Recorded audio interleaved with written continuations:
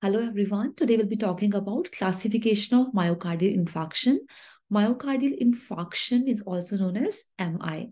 So before I go further, remember it is infarction, not infection. Many times students call it as myocardial infection, but remember it is not infection, it is myocardial infarction. So first of all, you should know certain terminologies like what is myocardial infarction, what is myocardial injury, and what is myocardial ischemia. Basically, ischemia means there is less blood supply. So if we talk about myocardial ischemia, it means there is less blood supply to the myocardium. इससे क्या होगा? Myocardium में blood supply कम मिलेगी, जिसकी वजह से myocardium को oxygen नहीं मिलेगी, and there can be tissue hypoxia. Then we have the another term known as myocardial injury. Myocardial injury can be detected with the help of increased cardiac biomarkers. कौन-कौन से cardiac biomarkers? The specific ones are troponin T and troponin I.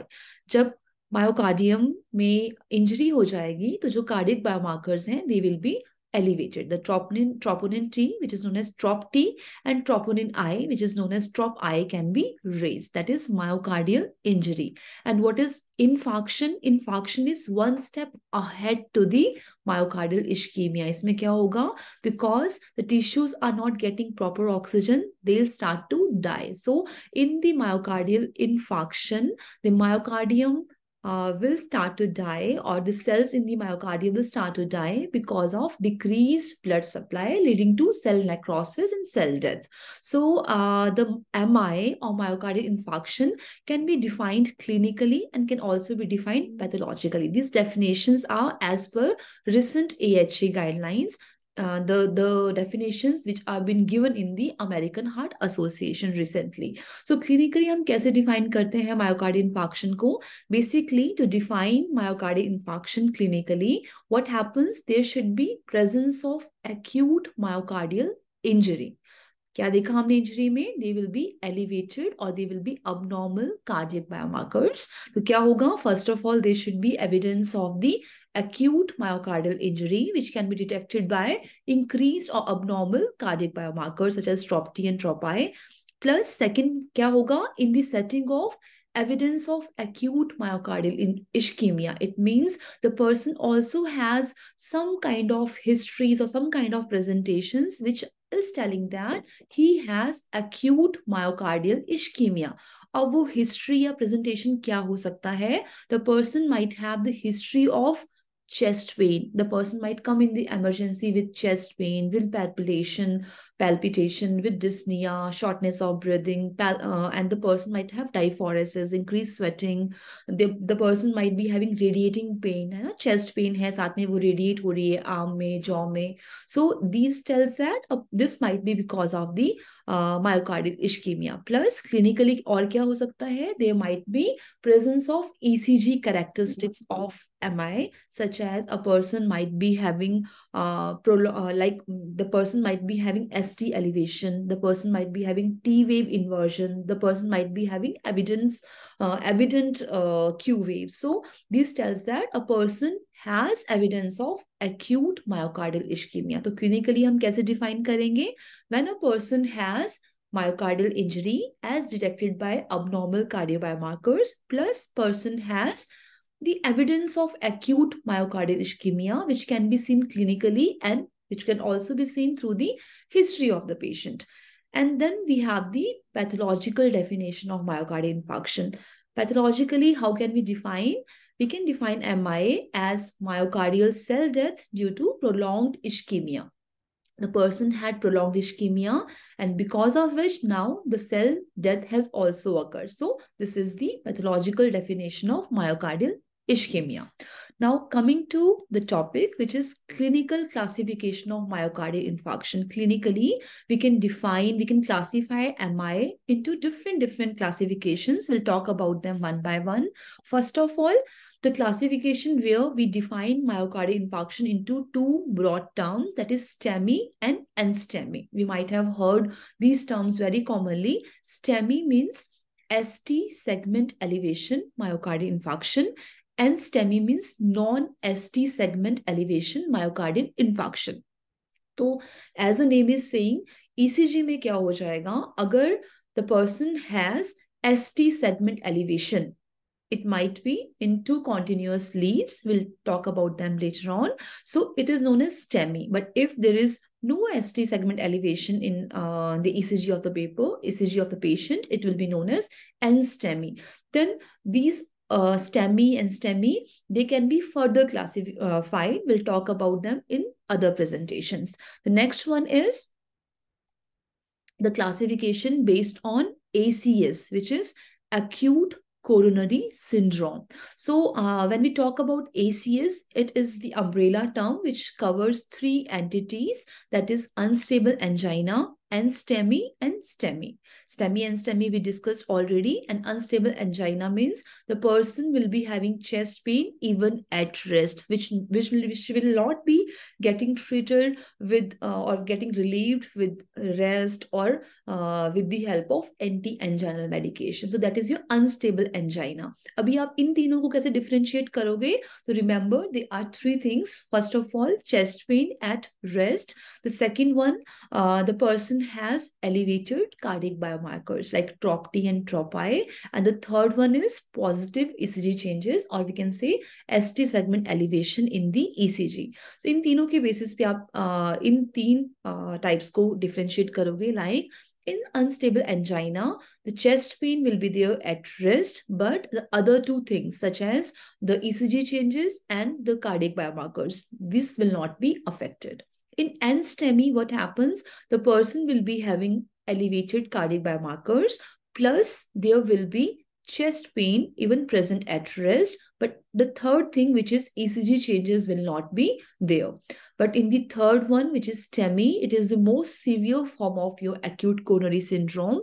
What happens in this? The person will be having all three things. That is, the person will be having the chest pain at rest, the person will be having the elevated cardiac biomarkers such as TROP-T and TROP-I, and the third one, which is ECG changes. There will be ST segment elevation seen on the ECG paper. So these three will be positive in the STEMI. So classification of MI can be there on the basis of your acute coronary syndrome also.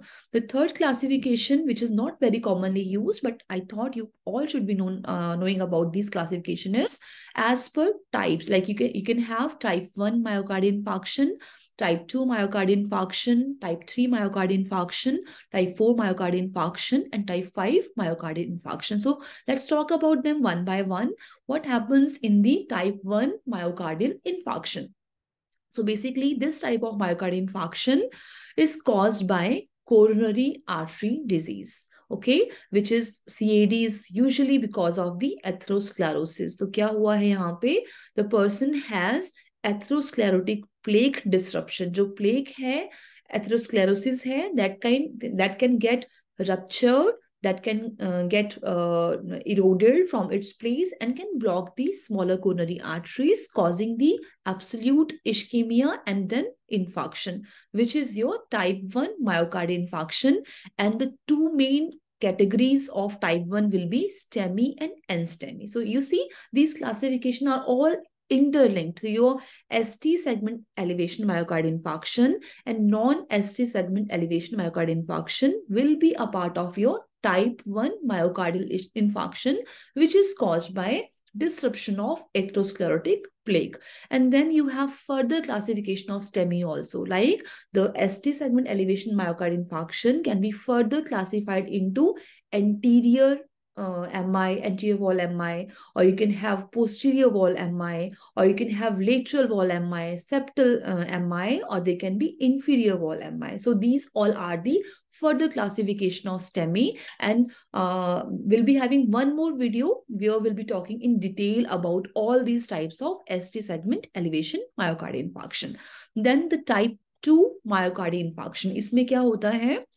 In this type of myocardial infarction, there is imbalance between the oxygen demand and oxygen supply, which can be caused by different reasons, such as it can be because of coronary atherosclerosis also, it can be in coronary spasm also, it can be because of arrhythmias also, tachybrady arrhythmias, it can be because of hypotension, anemia or hypoxia also. So basically इसमें क्या होता है, it is not because of the disruption of that atherosclerotic plaque, but it is because of any reason, because of spasm, because of plaque formation, because of arrhythmias, क्या हो रहा है, heart में जितना ब्लड आना चाहिए उतना नहीं आ रहा है. The coronary arteries are not able to supply enough blood to the heart muscles, and because of which there is the imbalance between the oxygen demand, जितना हार्ट को ऑक्सीजन चाहिए उसकी डिमांड जो है वो इंक्रीज है, बट उसकी supply जो है वो कम हो गई है. So there is imbalance between the demand and supply, leading to type of your myocardial infarction. Okay, the third type of myocardial infarction, इसमें क्या होता है, many times the people have chest pain, many times the people have myocardial infarction causing the death, sudden cardiac death without full biomarker evidence. इसका मतलब क्या हुआ, that patients could not be tested for the elevation or change in the biomarkers. Before that only the person has died, or maybe in the autopsy, after the death of the person, post-mortem was done, autopsy report has revealed that the cardiac biomarkers were elevated. So the person could not be tested for biomarkers, change in the biomarkers. Before that only the person has died. So it comes under the classification as type 3 myocardial infarction. The fourth one, type 4 myocardial infarction, is associated with the percutaneous coronary intervention. So what might happen during the coronary interventions in the cath lab when PCIs are been they are been used, they are been done on the patient. It is a type of your procedure related myocardial infarction. ठीक है, PCI के बाद में might be because of a stent thrombosis, might be because of changes during the procedure. What happens, the person has got the another myocardial infarction after the procedure, then it will be a part of your type 4 myocardial infarction. Then the fifth one is your type 5, which is related to or associated with the coronary artery bypass grafting. So the person was the surgery, which is CABG, was done on the patient, and then within 48 hours, if a person has got myocardial infarction, which might be because of graft failure also, which might be because of procedure related changes also, which might be because of traumatic injuries caused during the operations also, the person has got episode of myocardial infarction. So that will be a part of your type 5 myocardial infarction. So to summarize, today we talked about the definition, clinical definition and pathological definition of myocardial infarction.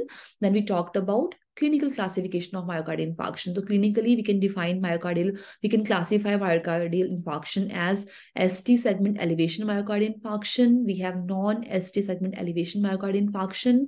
Then we have ACS, which is acute coronary syndrome, again of 3 types: unstable angina, STEMI and NSTEMI. Then we talked about type 1, type 2, type 3, type 4 and type 5 myocardial infarction. Type 1 myocardial infarction is further divided into STEMI and NSTEMI.